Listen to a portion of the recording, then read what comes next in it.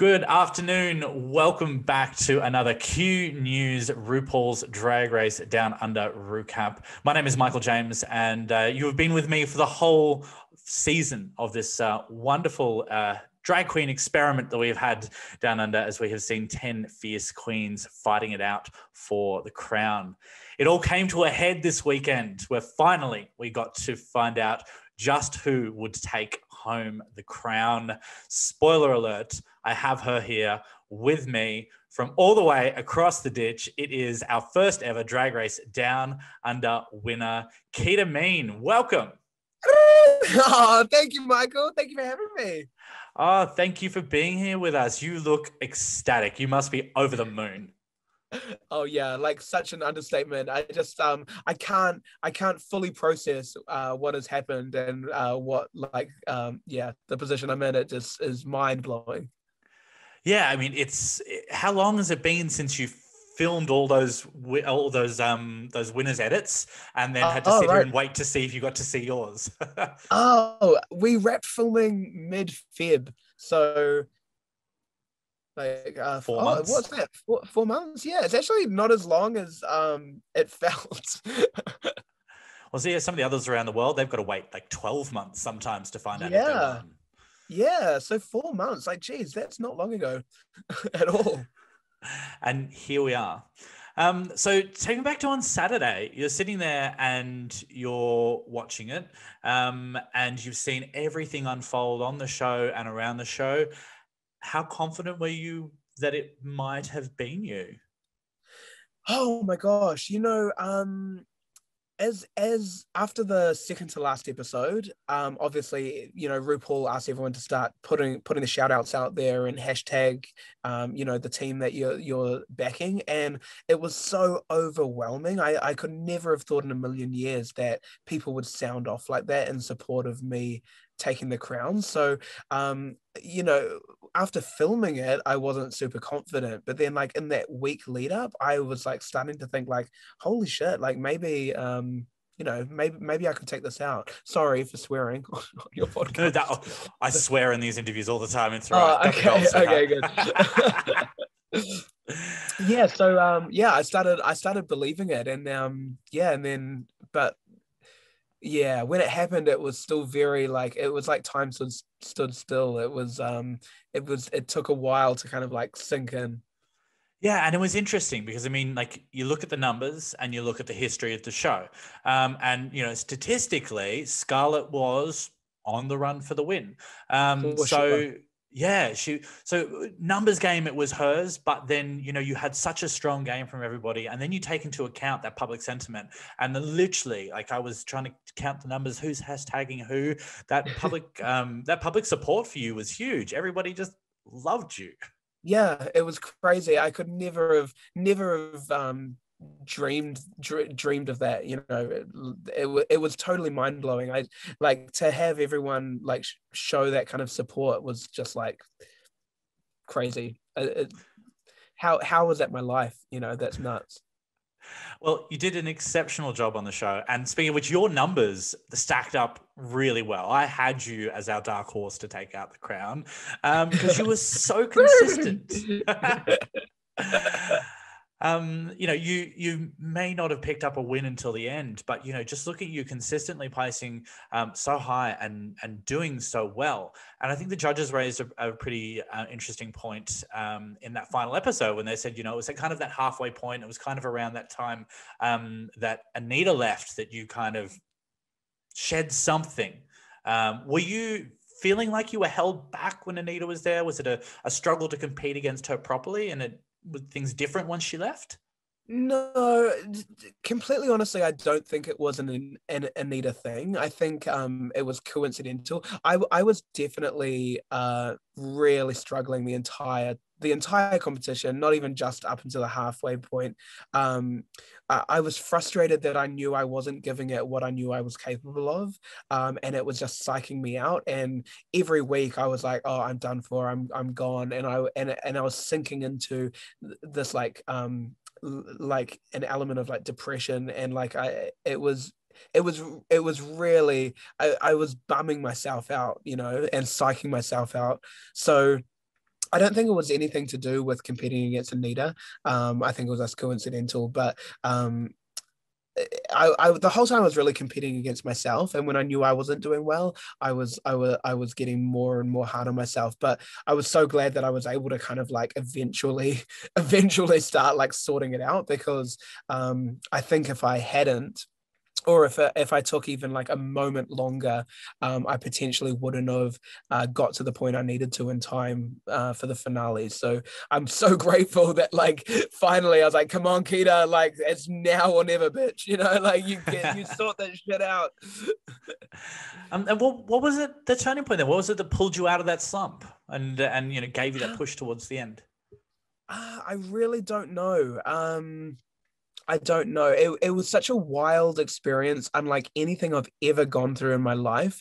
I still, to this day, cannot make sense of any of it. So I couldn't psychoanalyze and work out what it was or when it was. But something that I've always had.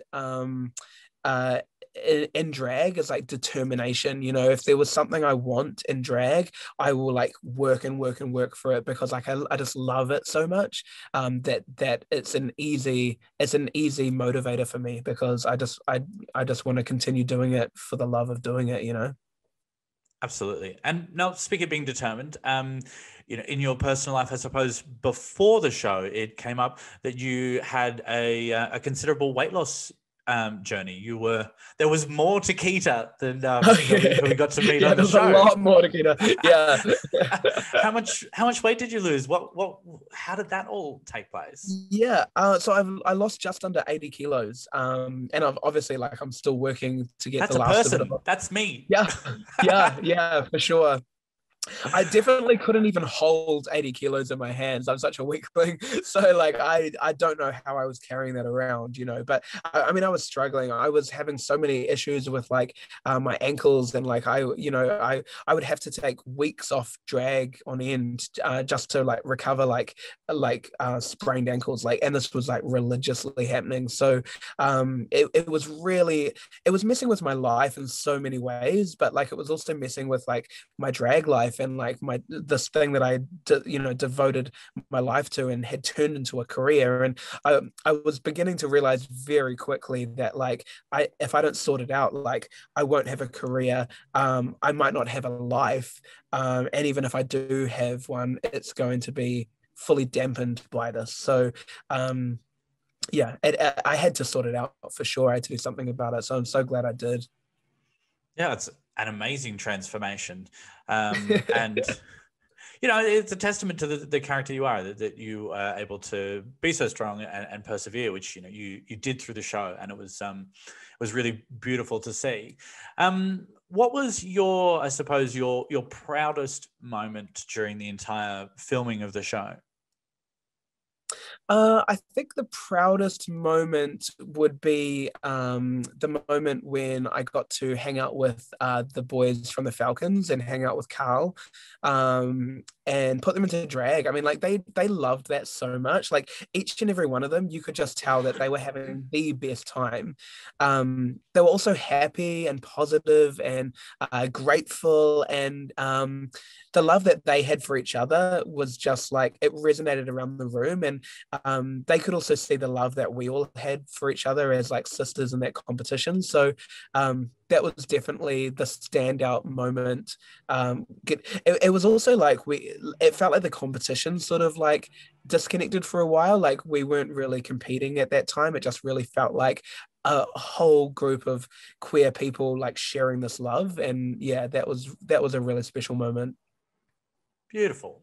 And speaking of favorite moments as well, looking back and now watching the show and getting to see everyone and getting to see everything, what was your favorite thing to watch back? If it wasn't that, was the favorite moment of the whole show to watch back? Favorite moment to watch back. I really enjoyed Etc. getting salty about my ball costume. She was. She was so salty. I thought it was hilarious. I in the moment I was like, oh fuck, that sucks that she hates my outfit. But watching it back, it was hilarious. I was like, again, it's that whole thing of like everything in hindsight is so much lighter than it feels at the time, Absolutely. I had a good chat with her about that. She was still salty. But no. Yeah. Is she still pressed about it? Just a little bit, but she'll get over it. Do you still have the ball outfit? Oh yeah. Oh yes, excellent. You're gonna save it for the tour. I feel maybe I should do like a heightened version of it. Yes, with etc. Just for shits and gigs. I should gift it to etc. at a grand gifting ceremony. Now, speaking of all of the girls, like it was such an interesting bunch. I love the chemistry between all of you. Who did you love working with the most out of all of them? There was a few of them. I absolutely loved Coco, Maxi, Karen. Like, they were all like super like sweethearts. I vibe off energy. I'm a real people person, and my wider like connects with other energies, and yeah, the three of those stand out. The Coco, Maxi, Karen for sure. Beautiful. And when you walked into the workroom, day one, everyone finally gets in there. You've got 9 girls to compete against. You know some, you probably don't know others. Who was the one person you pegged? This is my biggest competition.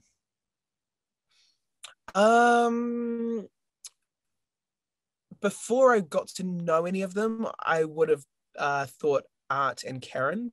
And then quite quickly, I threw Scarlett into that equation as well. Yeah, well, bitch had some talent. Oh yeah, yeah, for sure. And she's also a total sweetheart. Scarlett was very in tune with like asking how I was, and kind of genuinely, just like giving you like the little like nudge on the shoulder. Like she vibed off energies too, and she knew when to just sort of like, give that little like nudge on the shoulder and the little wink, just to, like that little human connection to be like, let's keep going, girl, That's great. It was really good to see when I've spoken to so many of you after you come off the show, and despite some fucking shady shit from all of you, there was always so much love. Everybody still had so many good things to say about each other. Was there a lot of that behind all of the bitchiness? Oh, for sure. Like, I don't even think it's like behind the bitchiness, like that's how we communicate as drag queens, as like drag queens that love each other. Like we say like shady shit about each other. There wasn't really much that was said like in the confessionals or anything that was like really like just designed to be mean. I don't think, not that I caught. So yeah, no, for sure. There was a lot of love for sure. Oh, beautiful. Well, hopefully we're going to see a lot of love from all of you when you go on tour. Yes, that's exciting. The reigning queen gets to start her tour with her 9 backup dancers.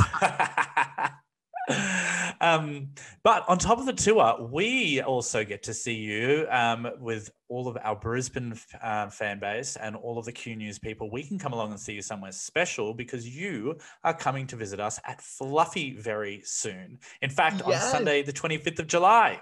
That's right, for the 20th anniversary, which is crazy. Can you believe 20 years of Fluffy? I know. I was actually thinking back and I was like, I used to work at a bar just around the corner from Fluffy. That was almost 20 years ago. It's making me feel old. But it's not just you. It's you and Anita. You're both coming together for those celebrations on the 25th. Yeah, absolutely. So we've been running a show back in New Zealand for I think about 6 years now, maybe even coming into our 7th year, called Drag Wars. So Harry has said, hey, look, we do Starlet. Why don't you come to a special edition of Starlet Wars as part of the anniversary? So yeah, we are so excited to come and party. Oh, fantastic. Is it your first time to Brisbane or you've been there many times? First time in Brizzy, yeah. Oh, fantastic. Well, you're going to have a ball. Cloudland and Fluffy are just an amazing venue, and it's going to be an amazing place where people can come and catch up with you. Can we do any meet and greets? Is it meet and greet tickets? absolutely. I think tickets are being released shortly, if not now. But yeah, like we'll find a link and make sure we like link it here somewhere. So I'm sure you know how to do that stuff. I'm an old bitch. I don't know how to do all that stuff. Well, I'm sure we will be covering it, and we will be letting people know where they can come and get tickets to see yourself and Miss Anita Wiglet at Fluffy. Yes, and of course, I'm so excited. It's going to be fantastic. And of course, tickets will be on sale if they're not already for the Drag Race Down Under National Tour coming up in, is it September? Yeah, September, and it's like the entire cast of Down Under. So that's going to be so exciting, just not only to reconnect with them, but for us to all be able to perform together, because like we haven't had a chance to do that, to perform all as one big cast. So that's super exciting. Oh, it's amazing. Well, we can't wait to see you wherever we may catch up with you. Now, if anybody wants to follow you, which is your best social media platform? Where would you love to catch up with people? Oh, gosh, hit me up on Instagram, or I've just started trying to send out some tweets, which is quite exciting. I'm not good at it, so don't judge my terrible use of social media. But like, yeah, it's all just at ketamine, one word, KITA, mean, like I'm nasty, but only in the bedroom. Beautiful. Well, you can go and follow Ketamine on all of her socials, and you can follow us at Q News by subscribing by the buttons below to our continued videos, because we also have our interviews with the runners up coming up as well. And also make sure you stay tuned to Q News for all the rest of our Drag Race news, including our coverage of All Stars 6 coming up. Ketamine, thank you so much for joining us today. It has been an absolute pleasure, and congratulations on what was an absolutely amazing run on the very first season of Drag Race Down Under. Oh, thank you for having me, Michael. I can't wait to see you in Brizzy. Yes, I will be there at Fluffy with bells on. I'll come and catch up with you. Everybody else, I'll see you at Fluffy with Ketamine and Anita Wiglet. I'm Michael James for Q News. Have a fantastic day. We'll see you next time.